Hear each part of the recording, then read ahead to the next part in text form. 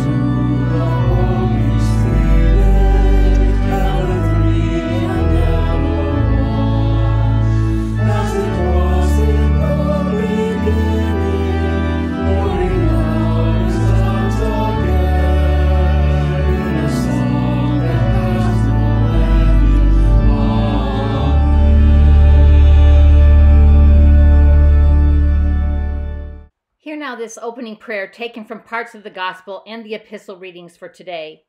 Thank you, loving Spirit, for the warmth of summer and for your invitation to embrace abundant life. Your promise of resurrection allows past troubles to die as we rise with you to new life. Inspire us to follow your lead even when it requires us to bear a cross of sacrifice in your name. May our love for you be complete as we share words and acts of compassion with a world that yearns for your peace. Amen. Our Old Testament reading for this morning comes from the book of Genesis, chapter 21, verses 8 through 21. The child grew and was weaned, and on the day Isaac was weaned, Abraham held a great feast. But Sarah saw that the son whom Hagar the Egyptian had borne to Abraham was mocking, and she said to Abraham, Get rid of that slave woman and her son, for that slave woman's son will never share in the inheritance with my son Isaac. The matter distressed Abraham greatly, because it concerned his son. But God said to him, Do not be so distressed about the boy and your maidservant. Listen to whatever Sarah tells you, because it is through Isaac that your offspring will be reckoned. I will make the son of the maidservant into a nation also, because he is your offspring." Early the next morning, Abraham took some food and a skin of water and gave them to Hagar. He set them on her shoulders and then sent her off with the boy. She went on her way and wandered in the desert of Beersheba. When the water in the skin was gone, she put the boy under one of the bushes. Then she went off and sat down nearby, about a bow shot away, for she thought, "I cannot watch the boy die." And as she sat there nearby, she began to sob.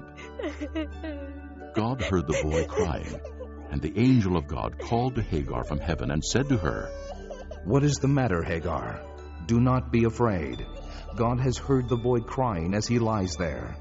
Lift the boy up and take him by the hand, for I will make him into a great nation."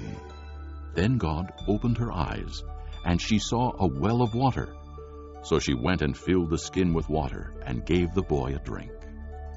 God was with the boy as he grew up. He lived in the desert and became an archer. While he was living in the desert of Paran, his mother got a wife for him from Egypt. Epistle reading is Paul's letter to the Romans, chapter 6, verses 1b through 11. What should we say? Should we keep on sinning so that God's wonderful kindness will show up even better? No, we should not. If we are dead to sin, how can we go on sinning? Don't you know that all who share in Christ Jesus by being baptized also share in his death? When we were baptized, we died and were buried with Christ. We were baptized so that we would live a new life, as Christ was raised to life by the glory of God the Father. If we shared in Jesus' death by being baptized, we will be raised to life with him. We know that the persons we used to be were nailed to the cross with Jesus. This was done so that our sinful bodies would no longer be the slaves of sin. We know that sin doesn't have power over dead people. As we died with Christ, we believe we will also live with him. We know that death no longer has any power over Christ. He died and was raised to life, never to die again. When Christ died, he died for sin once and for all. But now he is alive and he lives only for God. In the same way, you must think of yourselves as dead to the power of sin. But Christ Jesus has given life to you, and you live for God. During the summer, we're going to have a chance to speak aloud again the various affirmations of faith, speaking from our hearts and with our voices, sharing what we believe. This morning's is a modern affirmation. Where the Spirit of the Lord is, there is the one true church, apostolic and universal, whose holy faith let us now declare. We believe in God the Father, infinite in wisdom, power, and love, whose mercy is over all his works, and whose will is ever directed to his children's good. We believe in Jesus Christ, Son of God and Son of Man, the gift of the Father's unfailing grace, the ground of our hope, and the promise of our deliverance from sin and death. We believe in the Holy Spirit as the divine presence in our lives, whereby we are kept in perpetual remembrance of the truth of Christ and find strength and help in time of need. We believe that this faith should manifest itself in the service of love, as set forth in the example of our blessed Lord, to the end that the kingdom of God may come upon the earth. Amen. This morning's gospel is Matthew 10, verses 24 through 39. No pupil is greater than his teacher, no slave is greater than his master. So pupils should be satisfied to become like his teacher, and a slave like his master. If the head of the family is called Beelzebul, the members of the family will be called even worse names. So do not be afraid of people. Whatever is now covered up will be uncovered, and every secret will be made known. What I am telling you in the dark you must repeat in broad daylight, and what you have heard in private you must announce from the housetops. Do not be afraid of those who kill the body but cannot kill the soul. Rather be afraid of God, who can destroy both body and soul in hell. For only a penny you can buy 2 sparrows, yet not one sparrow falls to the ground without your Father's consent. As for you, even the hairs of your head have all been counted. So do not be afraid, you are worth much more than many sparrows. Those who declare publicly that they belong to me, I will do the same for them before my Father in heaven. But those who reject me publicly, I will reject before my Father in heaven. Do not think that I have come to bring peace to the world. No, I did not come to bring peace, but a sword. I came to set sons against their fathers, daughters against their mothers, daughters-in-law against their mothers-in-law. Your worst enemies will be the members of your own family. Those who love their father or mother more than me are not fit to be my disciples. Those who love their son or daughter more than me are not fit to be my disciples. Those who do not take up their cross and follow in my steps are not fit to be my disciples. Those who try to gain their own life will lose it, but those who lose their life for my sake will gain it. You just heard that we are watched more closely than sparrows are watched. We'll sing that now with His eye is on the sparrow.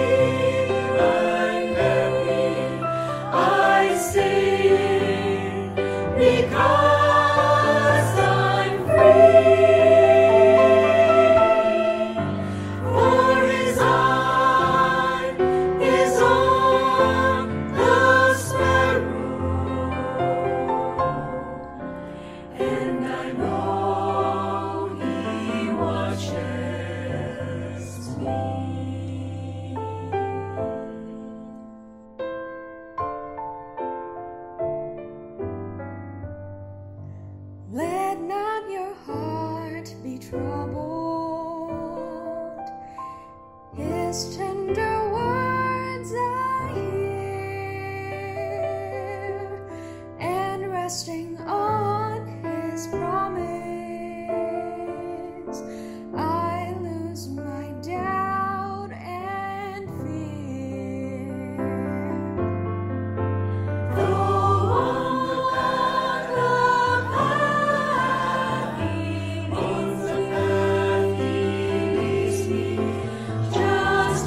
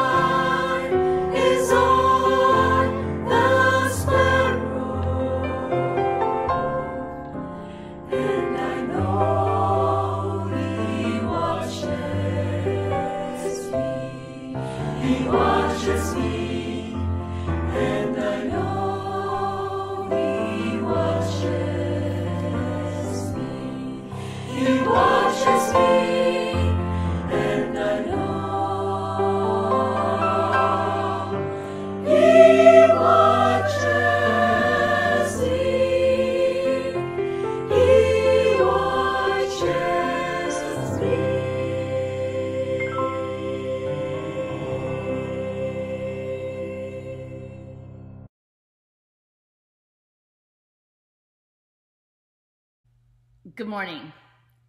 What a messy bunch of readings we have today. I read them the first time each week from a resource called Music and Worship Planner. It's a UMC publication, and for each week, the 4 lectionary readings are there using the Common English Version Bible. And this week, when I read them, Common English or not, I don't love them. There are nuggets and there are connections, but the stories aren't good ones. They didn't say, talk about that. Not a one of them. We have Abraham kicking Hagar and his first son Ishmael to the curb. Sarah has decided, even though the whole thing with Hagar and her son Ishmael was all Sarah's idea, Sarah has decided she's not going to have that child share in Isaac's inheritance, nor is she going to have that boy living near her child, making fun of her child, or taking away from Abraham's affection for her child. The Sarah that we read about last week as laughing about having a son when she's 90 years old has become quite a meanie, jealous, dictatorial, overbearing. What a nice gal. Skip her. Then in Romans, when I read it the second time, thinking that might help me, I used a process that I used when I studied 1 Peter. The person who wrote that study said that we should circle words that repeat, so I did. In the CEB version of Romans 6, 1b through 11, some version of the word sin is used 7 times. Some form of death is there 17 times. What a fun couple of topics. Skip. And in Matthew, these are the words that Matthew records that Jesus says to the disciples after he says, I'm sending you out to proclaim the kingdom of heaven is near. He tells these men to heal the sick, raise the dead, cure leprosy, and throw out demons. Imagine, Jesus tells men who've followed along with Jesus and listened to him preach and seen him do these things a few times, and now Jesus says, go out there, men, and go at it. He tells the disciples a lot of happy advice. Don't be afraid. The hairs on your head are numbered. And he says, you are worth more than many sparrows. Those are sort of upside down words to me. Matthew recorded Jesus saying, don't be afraid, even though men will try to kill the body. Be glad that they can't kill your soul. Frankly, I don't really relish any part of being killed. I don't like it when my electricity is killed by a storm. I don't function well, even if God knows how many hairs on my head are left. Or a sparrow is far cheaper than me, and I hear that God cares for them. All of these things are a bit hard for me to talk about. And as if the messiness of the Abraham, Hagar, Sarah triangle wasn't enough mess, Matthew goes on to say, people's enemies are members of their own households. Those who love father or mother more than me aren't worthy of me. Those who love son or daughter more than me aren't worthy of me. Those are hard words to hear and figure out. So I am glad that I'm not going to. I did a bit of reading and research about all of those readings for today, and for today, I'm not picking any of them. I've decided to spend my time on the psalm for today. Please don't think of it really as me taking the easy road. Think of it as the start of summer vacation.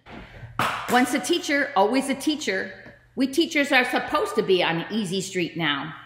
I don't want to spend time thinking about sending children into the desert to die or making sense of the messiness of the family relationships that Jesus talked about or that Abraham had in his own little tent town or the number of ways sin and death can be talked about in 11 short verses. I'm taking the psalm way out. By the way, Psalm 86 is listed as a lament. And by definition, I have pretty much lamented for the last 500 words. Apparently, lamenting is good for the soul, and lamenting won't kill off the soul, like Jesus talked about. I will read Psalm 86 in a minute, but I want us to get the full effect of a lament. So first, a bit of explanation. A psalm of lament, according to Roland Murphy, usually goes this way. First, a cry for help. Then, a description of the psalmist's distress, often mixed with appeals for help. Third, the psalmist might then list reasons why the Lord should help. I guess it's our job to let God know that, right? Fourth, most laments end on a note of certainty, as the psalmist states that he knows the Lord has heard the prayer. And finally, there usually is an ending that includes a promise to keep praising God for the goodness he provides especially the deliverance from the trouble that the psalmist is whining or lamenting about. This one, Psalm 86, follows that process. And our psalmist for 86 is David. I am going to read it from the Common English Bible. I encourage you to listen for the parts. Lord, listen closely to me and answer me because I am poor and in need. Guard my life because I'm faithful. Save your servant who trusts in you, my God. Have mercy on me, Lord, because I cry out to you all day long. Make your servant's life happy again because, my Lord, I offer my life to you because, my Lord, you are good and forgiving, full of faithful love for all those who cry out to you. Listen closely to my prayer, Lord. Pay close attention to the sound of my requests for mercy. When I am in trouble, I cry out to you because you will answer me. My Lord, there is no one like you among the gods. There's nothing that can compare to your works. All the nations that you've made will come and bow down before you, Lord. They will glorify your name because you are awesome and a wonder worker. You are God, just you. Teach me your way, Lord, so that I can walk in your truth. Make my heart focused only on honoring your name.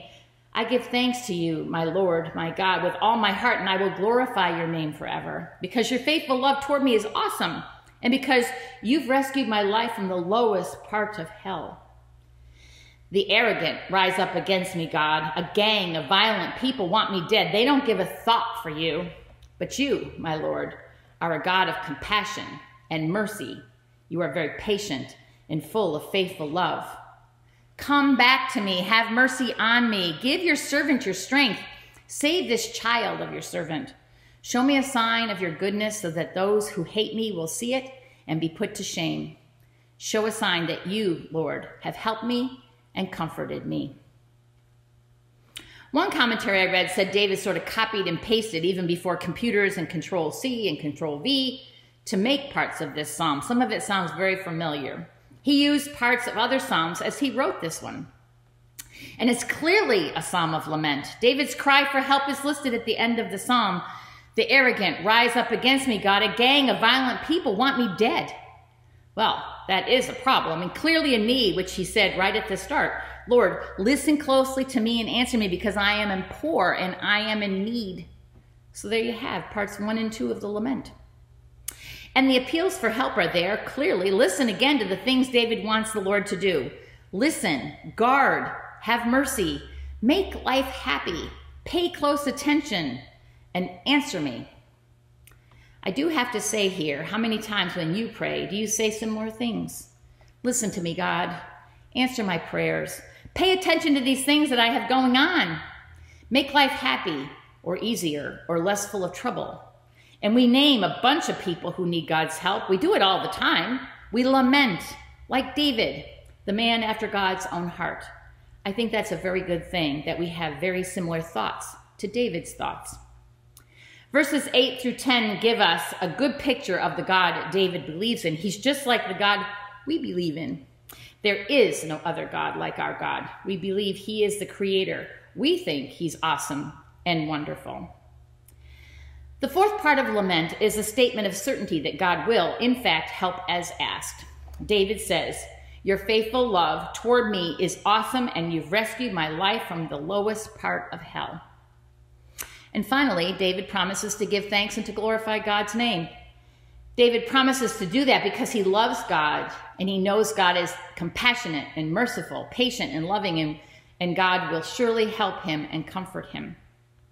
Psalm 86 is a lament, almost per the recipe perfectly. See how much nicer that is than the family messiness and death and destruction awaiting the disciples? And even though Paul promises that because of Christ's resurrection, none of the sins we commit will leave us in a place of death, it's still nice to be reminded that we can whine and moan to God and things happen in such a way that we can praise him through it and after it. So, of course, this whole lament thing brings us to the treasured act of praying. Prayer is a spiritual discipline that is pretty critical if we are to follow in Jesus' footsteps, to speak from the rooftops, as Jesus said to his disciples, as we show what life as a child of God is like.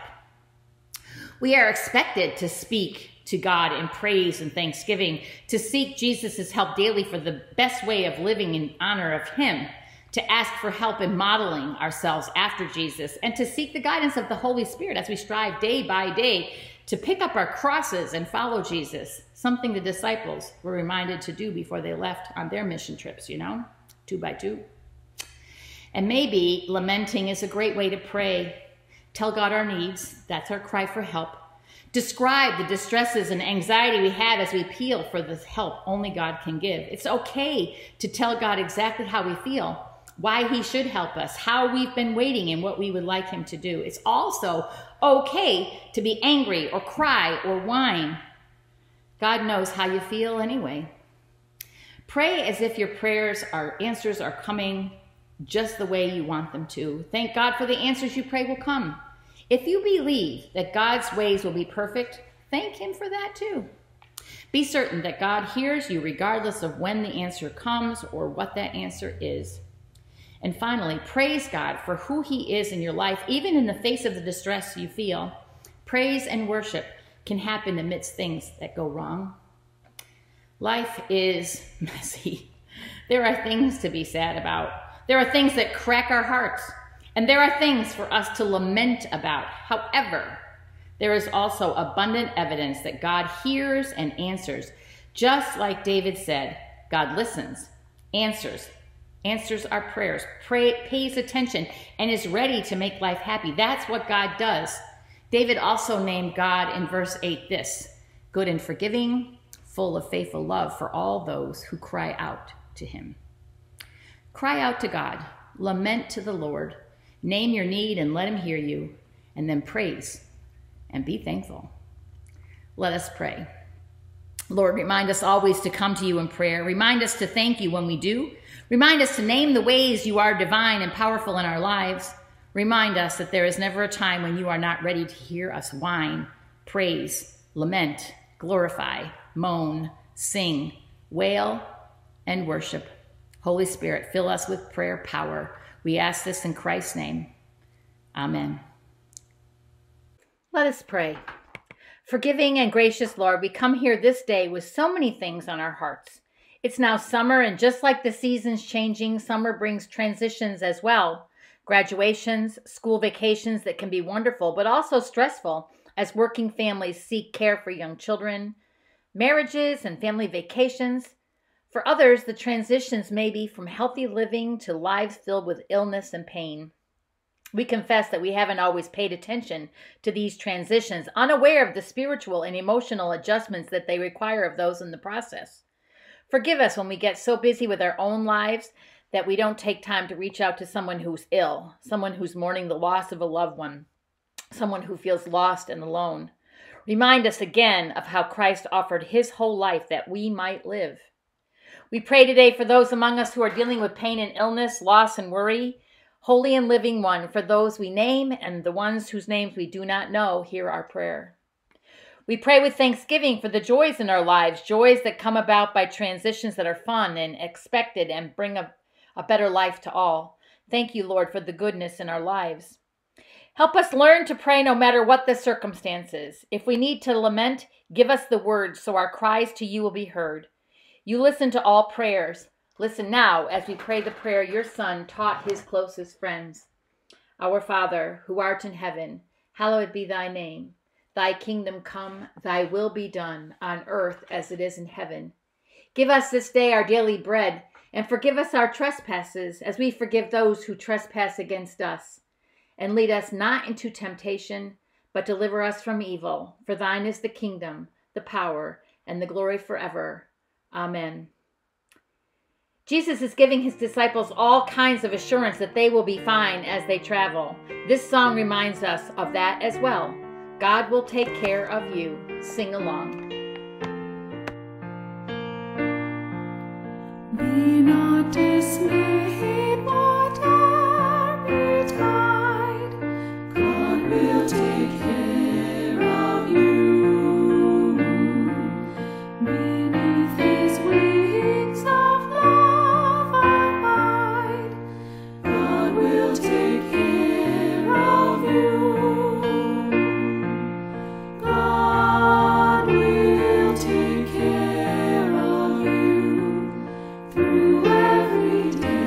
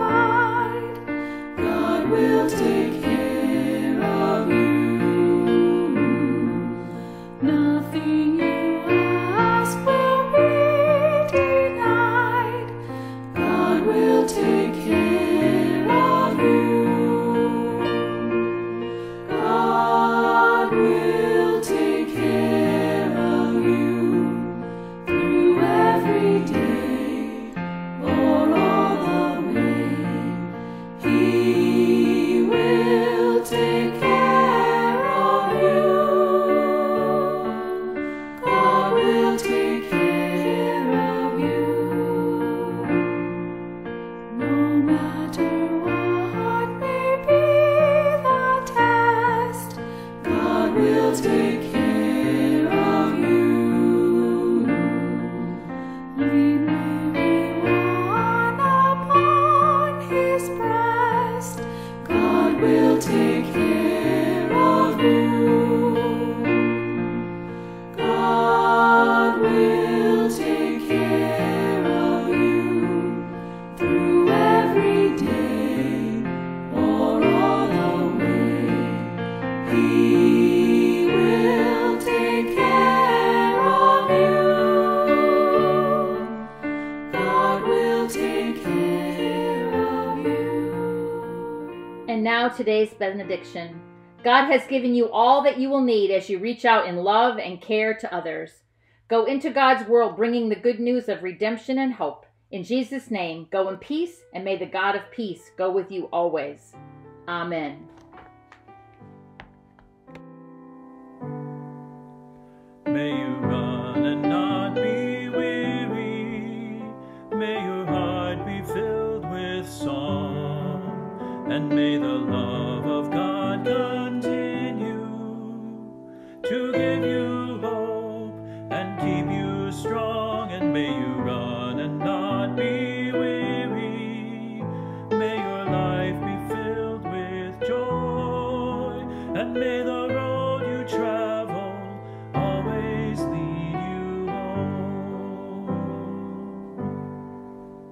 May you run and not be weary.